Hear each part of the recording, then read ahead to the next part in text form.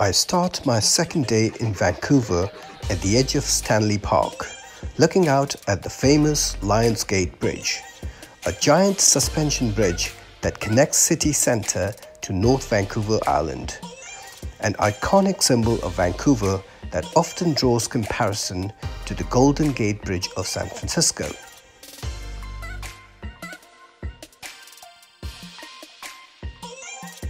Here is another towering landmark dominating the skyline of downtown Vancouver, the Trump Tower. A very prominent presence, this is one of many that dot prime locations across the globe.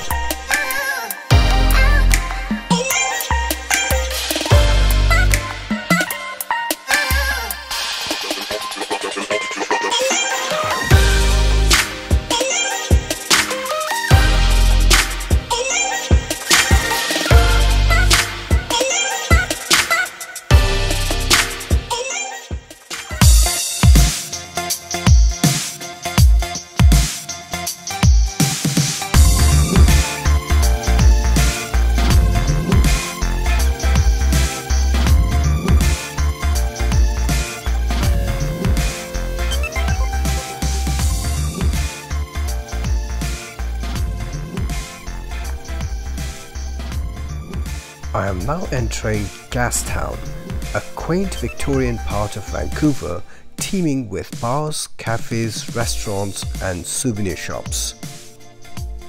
This is the Steam Clock, one of the most prominent landmarks of Gastown. One of only a few in the world, the clock adds to the historic feel of Gastown's cobbled streets. Built in 1977 to resemble Big Ben in London, England, but it's the only one of its kind in the world. It blows puffs of steam and whistles a tune every 15 minutes.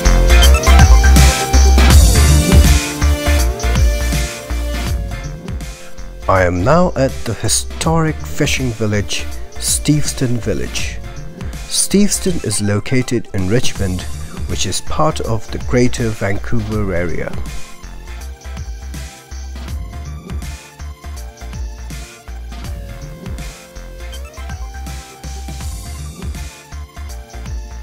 Steveston is one of Metro Vancouver's best places for walks, cycling and strolling around. It's also one of Richmond's top tourist destinations.